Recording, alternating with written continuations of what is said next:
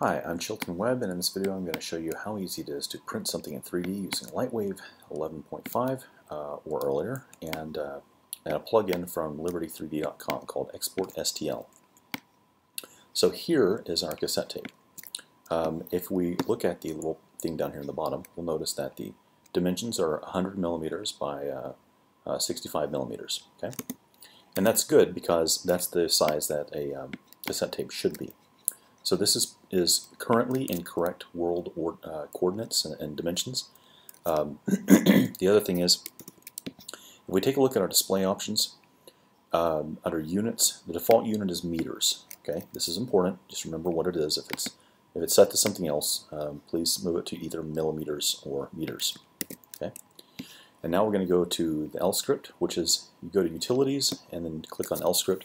This is to load it one time. You can use the other commands to add it to the interface if you wanted to, but in this case we're just going to open this. It's called Export STL, and it looks like this.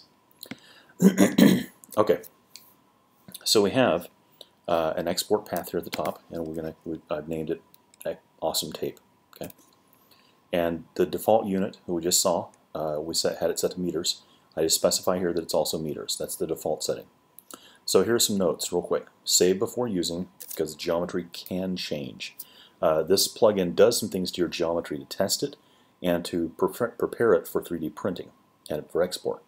It undoes everything that it does, or at least it tries to, but it's entirely possible that it can screw something up. So make sure you save it first.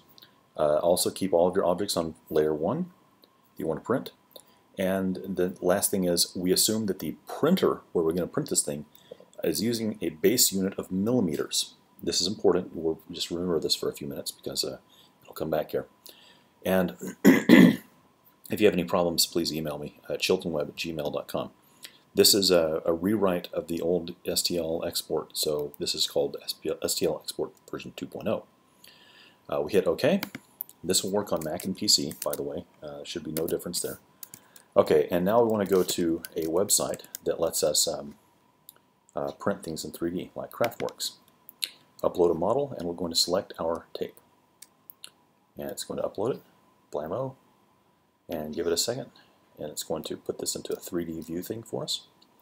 There it is. It says only going to cost us $569,000. Right? Well, that's maybe a little more expensive than you were hoping. So the reason is, you can't really tell too well here, but the reason is because it's assuming that we're basing this in inches, and we're not. I'm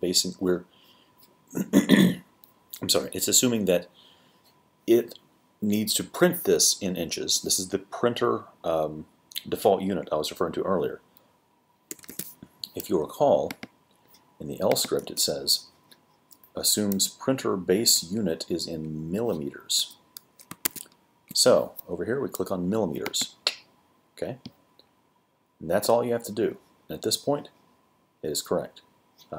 If this seems a little expensive, well, it's kind of expensive to print stuff in 3D. They have this fire glazed ceramic that's even cheaper if you are really just looking for some cheap way to print this.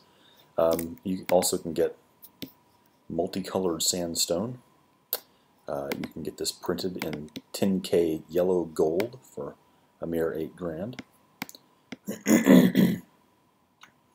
Okay, and you're pretty much done. You hit save and then you go pay for it and they send it to you. If you're expecting something more complicated than that, that's all there is to it. So there. Let me think.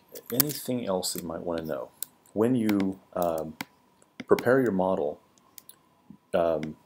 make sure that it's solid throughout, and make sure that there are no internal faces. If there is an internal face, the exporter won't be able to catch it, but the printing app or the printing software might say, hey, that's not printable. Okay, so you have to make sure there are no internal faces that basically, you want to make sure that inside your polygons here somewhere you don't have any, like there's a polygon inside this that's a completed polygon. You want to make sure that it's basically just a solid object straight through. One easy way to do that is to flip the normals and then look for any internal geometry that doesn't also face outward somewhere. So all these holes are extruded, so they're fine. And I don't see any other internal geometry, otherwise it would have screamed at us. Okay, let's see. Oh, also 2-point polys. If there are any 2-point polys, the script will now throw an error. So let me show you what that looks like. If you have, for example, there, okay, and you run this.